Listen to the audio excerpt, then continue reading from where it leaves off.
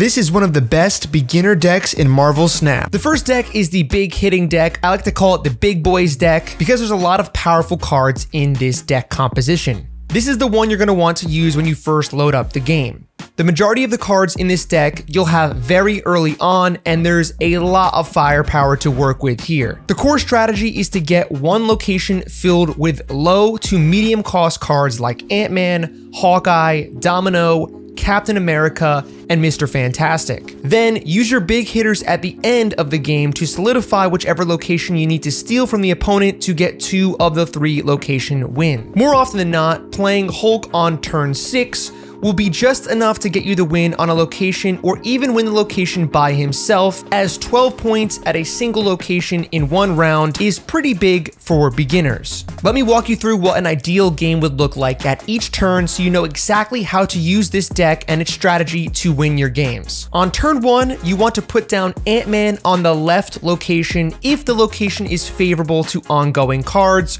or favorable in any way to Ant-Man and his abilities. We want to fill up this location to maximize Ant-Man's ability. We want to have 3 other cards with him so he can maximize his power all the way up to 4. If the left location is not favorable, then I would play him in the middle location. Now, if you don't have Ant-Man in your hand to start the game, you can play Hawkeye in either the left or middle location as well. On turn 2, you're always going to draw Domino. That's her special ability. So the good news is you're guaranteed to be able to play Domino on turn 2. Add her to the location that you put Ant-Man or Hawkeye on. Either one is going to get that boost from having another card there. Ant-Man obviously will still need 2 more cards to have his full ability, but Hawkeye, if you play a card Domino right after playing Hawkeye, you'll get that bonus there as well. On turn 3, ideally you have one of the 3 cost cards here. If you played in the middle location so far, then use Mr. Fantastic so both the other locations on the left and the right side get +2 power. If you played on the left or right location,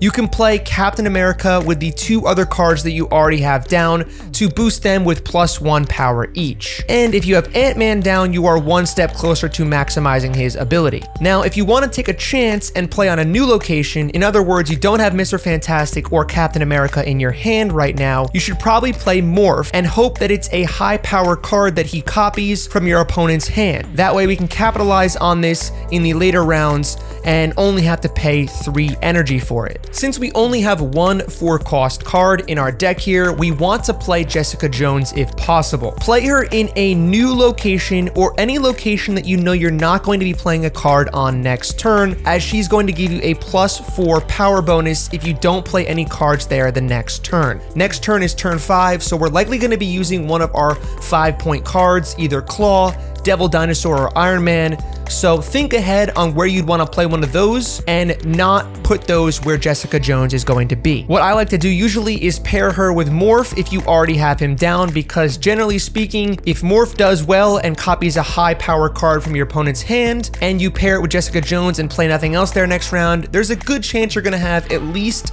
10 to 15 power at that location. Also keep in mind, we'll be able to come back and play cards with her again in turn 6 if that's the best move at the time. Now, if you don't have Jessica Jones in your hand at this point, then I would play a combo of a 1-cost card and a 3-cost card in unison to maximize their abilities. Since we have 3 3-cost cards and 2 1-cost cards, there's a decent chance we'll have at least 1 or 2 of these available to play again on turn 4. Turn 5. This is where we really have options, and we want to do the math of the game that we're in. If we have a lot of cards in our hand still, we can play Devil Dino to get +2 power for each card that's in our hand. But more often than not, we're going to want to play Claw or Iron Man in this turn. Play Claw if you can confidently be leading 2 or even all 3 locations after playing him. Play Iron Man if you have a location that will be almost unbeatable or impossible for the opponent to beat if you put him down in that spot. Turn 6. Onslaught is going to double any of the other 5-cost cards we have, as they are all